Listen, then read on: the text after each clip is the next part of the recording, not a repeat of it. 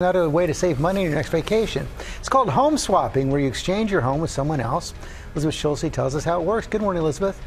Hey, good morning, George. And this is a trend that's saving some families thousands of dollars this summer. You can take that vacation without spending a single penny on where you stay. This summer, it's the real-world spin on the Christmas classic, The Holiday. Home exchange, what is that? Travelers turning to a home swap to save thousands of dollars on their vacations. I must say, your house looks idyllic. Just what I need. The average nightly rate in a hotel in the U.S. this summer is $240. For a rental home, it's $182 per bedroom per night. So instead, families like single mom of two Marina Wanders in Austin, Texas, are trading homes with strangers for free. You get to stay somewhere for free, and it feels like you're making friends and connections as you do this. Wanders, a professional photographer who first told her story to the Wall Street Journal, wanted to do a home swap during her kids' summer break. She posted in a Facebook group.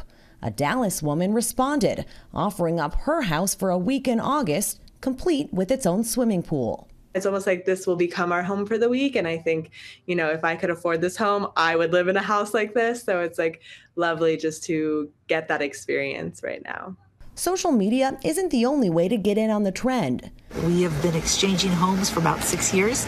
Companies like Home Exchange and people like us list homes available to swap and charge an annual membership fee.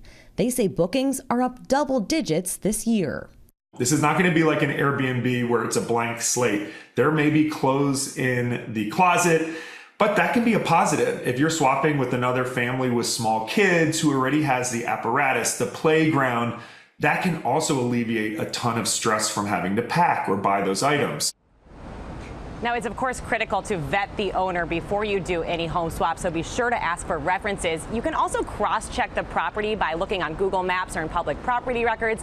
And this is really important. Be sure to check your own home insurance policy to make sure that it would cover somebody else staying in your house, guys. Behave, Mike. Thank you, Elizabeth. Are you all signed up for it? Don't drink my milk. Leave my milk alone and have a great time.